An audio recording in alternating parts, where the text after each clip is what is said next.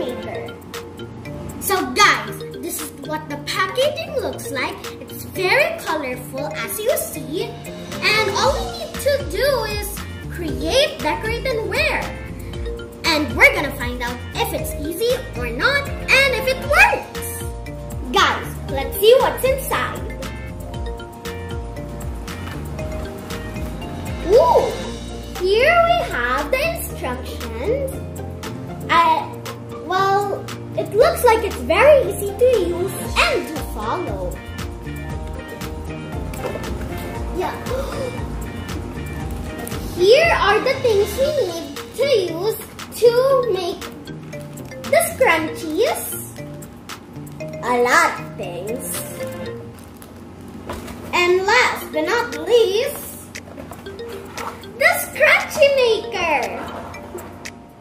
Guys, these are the things we are gonna be using so we can make a scrunchie.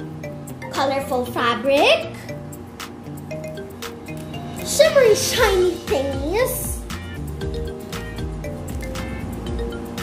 2 strings, purple and pink,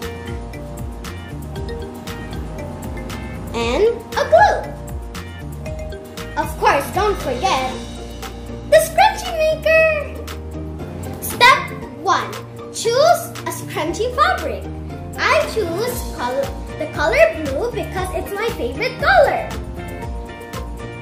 Then put it over the barrel like this. All the way through, okay? There. Step 2. Using the clamps on the side, I think these are the clamps. Press down to scrunch the fabric together. Looks easy. Okay, put it right there and right here, I guess, and then scratch. Step 3. Add the colored cord of your choice. I pick pink because it's my sister's favorite color, of course. Through the scrunchie fabric, I think we're gonna put this here. Okay.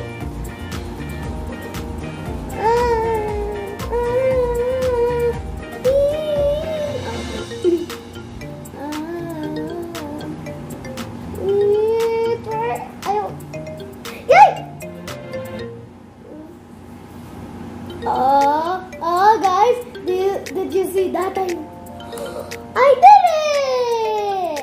Step 4. Knot the 2 ends of the elastic cord together to secure the scrunchie.